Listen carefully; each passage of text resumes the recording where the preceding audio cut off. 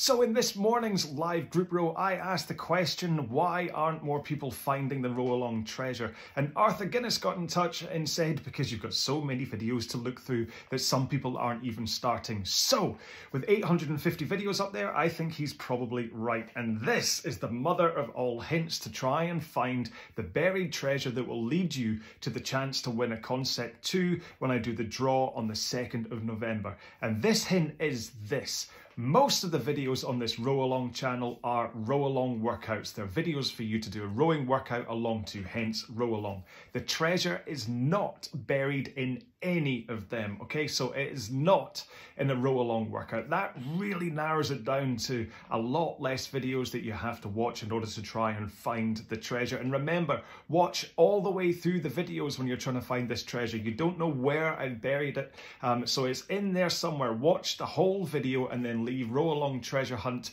as a comment, even if you don't find it. And if you do find it, click the link, find the passcode, go to the web page, fill out the form, and that's you in with a chance of winning a Concept 2.